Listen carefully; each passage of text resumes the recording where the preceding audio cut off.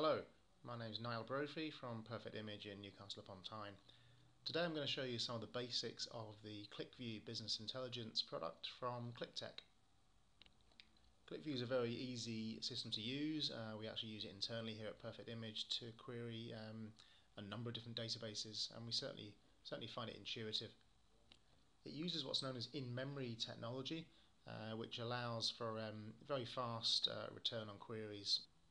And from a user perspective, it color codes the data, and we'll see this in a moment, in a very effective fashion to allow people to start with a potentially initial query, but then easily change their mind as they go through the data.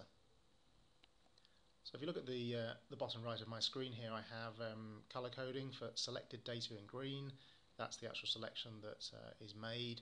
Associated data in white, which is the data returned based on that selection, and crucially unrelated data is also shown in grey, and we'll see that as we step through. So I have a couple of columns of data here. I have three fruits on the left hand margin: banana, blueberry, tomato, and the potential colours on the right hand side: blue, green, red and yellow. So if I select banana, my selection is in green, and the associated data, the data that's returned by that selection, is shown in white. So in this case we can see that bananas are clearly yellow. The unrelated data, though, crucially, is also returned. And this is one of the things that sets QlikView apart potentially from the more traditional OLAP based business intelligence systems. So I've put a simple query in there, but I may decide that actually it's the colour that I want to query on, and it's actually blue that I'm concerned with. So if I click on blue, we can see that sure enough blueberry is returned as the answer, and once again we have the non-associated or unrelated data shown in grey.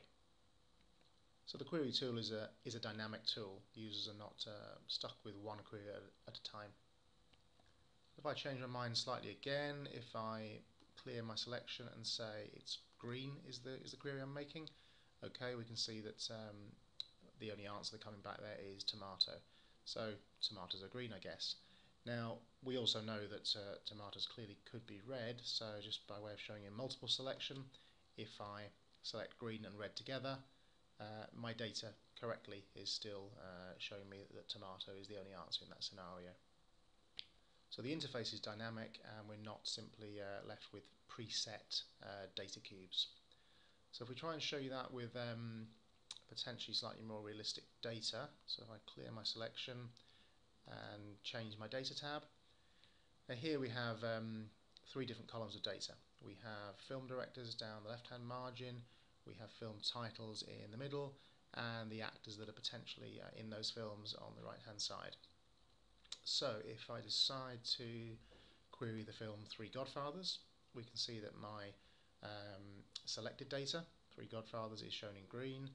My associated data, the answer to my query, is shown in white. So we have John Ford as the director of Three Godfathers, and the various actors on the right hand side that were in the film. Now looking at those actors, I noticed that we have John Wayne there as one of the actors in the film. So if my interest is drawn to that, I can change my selection. So if I click John Wayne and unselect Three Godfathers, what I'm basically saying is just give me all the films and the directors associated with John Wayne. So I guess, as we know, John Wayne's been in quite a few films, as you can see down in the middle column here. But if I scroll down, clearly he's not been in every film in our data set. And if I look on the right hand side, I can see that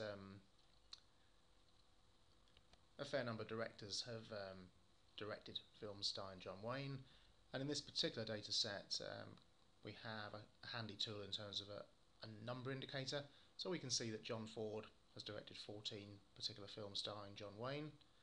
So if that's of interest to me, I can make a further selection. So I'm now saying basically I'm interested in John Wayne and John Ford as a combination, and I guess we're back to where we started, in the sense that we have the Three Godfathers returned, but also all the other films that match that combination.